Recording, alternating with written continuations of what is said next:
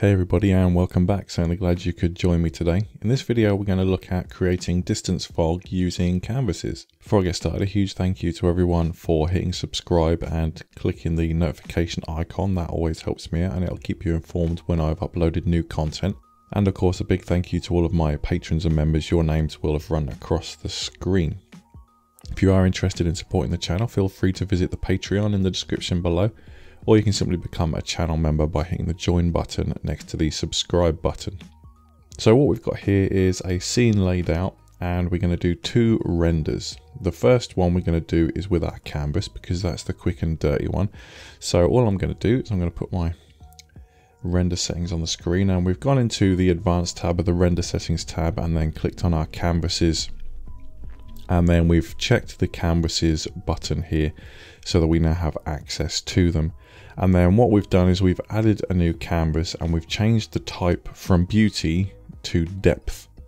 And that's all we need to do. Then we're going to hit render.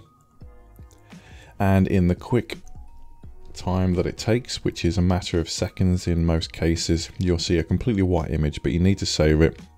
So we'll just say depth test. And then we'll hit save like so. And then what we need to do is we need to deselect our canvases and go back to our normal render settings and render the image out as per normal.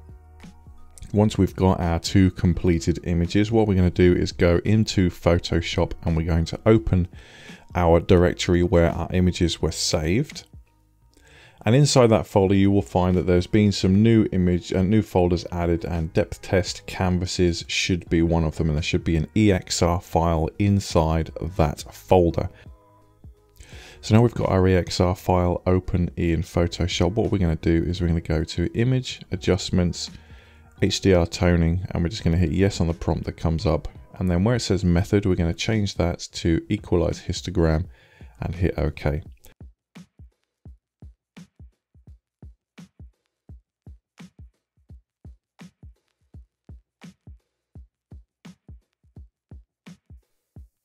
So once we've got to a level where we're happy, we only need this to be really subtle. So I'm going to copy all of that by hitting Control A and Control C.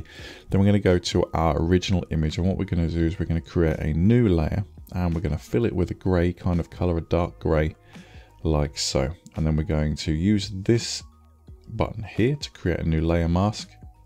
Now we're going to come into the channels and we're actually going to select our layer mask and turn it on. I'm going to hit Control V, and that's pasted our layer mask onto of that layer.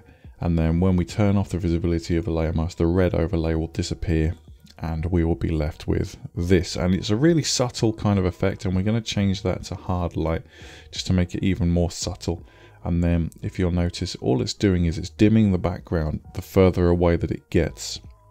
This is just a really good way of separating the background from the foreground, as well as using depth of field, which you should really be doing in camera.